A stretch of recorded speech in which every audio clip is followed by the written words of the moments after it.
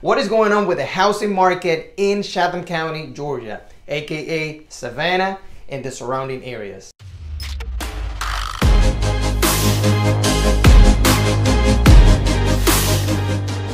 All right, guys, let's go over the general market of Chatham County first, and then I'll go deeper into Pooler, South Savannah, and then Tybee Island. Now, before you see any of the numbers, I wanted to let you know the following.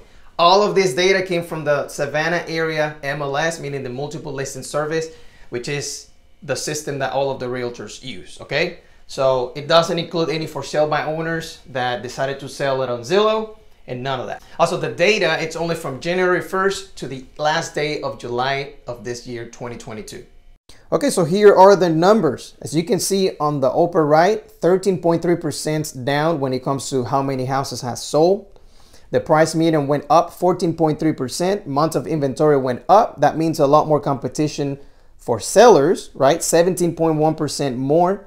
Days to sale went faster. That's why I have it on green, because this is actually positive for everybody who's looking to sell. It went from 36 days to 28 days. That is 22.3% better. That's why I have it on green, even though the number is actually lower. All right.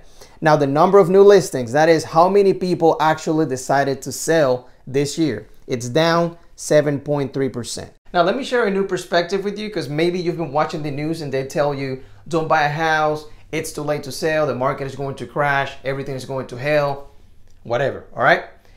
If I tell you that out of 100 people, 87% of them are willing to move forward, would you think that everything went to hell? If I tell you that out of 100 people, 85 or 80% of them are actually willing to sell or buy a house, would you think that is extremely horrible? Would you think that is actually the end of the world? Probably not, right? So these people are looking at the stats and they only focus on the negative because they can sell you fear, right? People react a lot better to fear. They are trying to make you click on the link so you can read the news of how horrible the market is. Now, yes, 13% less people are buying. So that means to me that 87%, that means 87 out of 100 people are still willing to buy.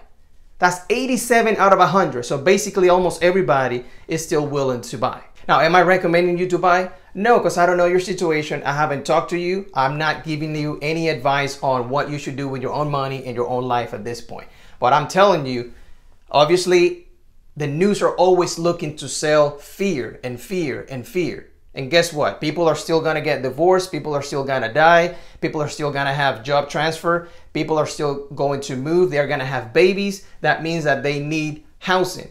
All right, let's talk about Pooler right now. You see those two numbers on red, meaning 18% less people decided to buy and 4.3% less people decided to put the property on the market. Okay. Now, the number of new listings, which is 4.3% less, is not a big deal to me. 18%, I think it is actually reasonable when it comes to the change. Now look at the other numbers though. Price median went up 23% just from last year. That's 23% in 12 months. That is not 5 years ago, 7 years ago. It's only 12 months, 23%. Months of inventory, that means a lot more competition for sellers, but it's actually better for buyers since they have a lot more options now. And the other numbers, days to sell, 38% faster, meaning it went from 34 days to 21 days. All right. I have the number on green because obviously it's better for sellers to sell it faster rather than later. All right, guys, I have a bonus for you. I went the other day to the Tanger outlets in Pooler and I asked these people this question. If I could give you $1 million so you can live in Savannah or Pooler, which one will you pick and why? I would pick Pooler because I like to be outside of the traffic, although transparently Pooler's traffic has increased significantly over the past years, so I would potentially live on the outskirts of Pooler, and then you're close to Savannah, so you can get into town. Is there anything about Savannah that you don't like? I love Savannah. It's a beautiful area. There are some parts of town that you wouldn't maybe want to you'd want to avoid at certain times of the evening. You'd need to be smart about it, but there's a lot of beautiful parts of Savannah, like Forsyth Park and Bay Street. Pooler 1, Savannah 0. All right, thank you so much. Hey, sir, if you could pick between Savannah and Pooler, right? If I give you $1 million right now and you could pick a house between Savannah and Pooler, Which one will you pick and why?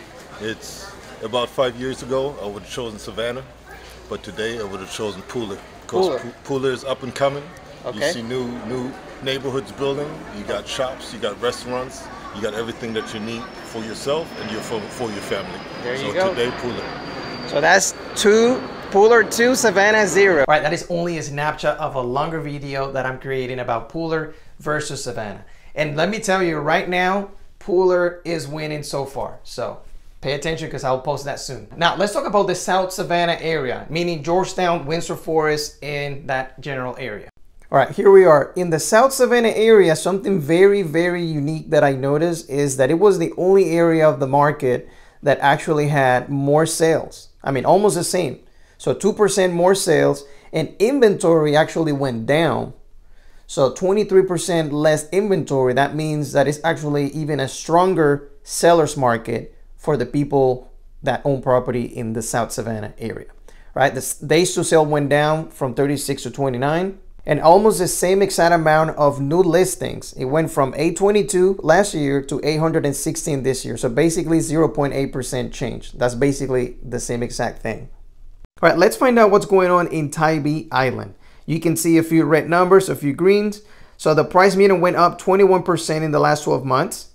Now, something that I had to double check and triple check was the months of inventory. It went from a seller's market to a balanced market, almost a buyer's market, right? It went from 1.9 to 5.2%. That's 273% more inventory, meaning more options for buyers.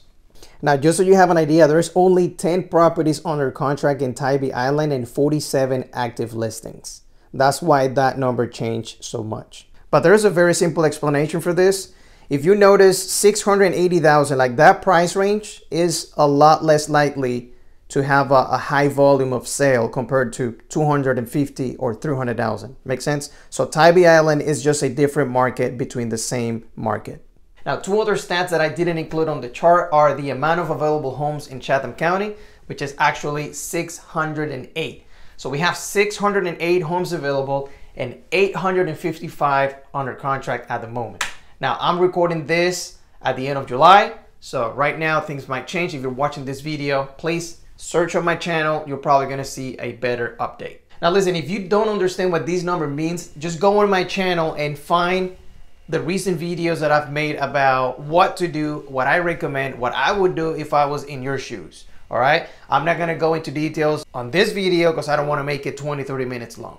Okay, so go to the other videos and check that out. Now, thanks for watching. Subscribe to my channel, leave me a comment.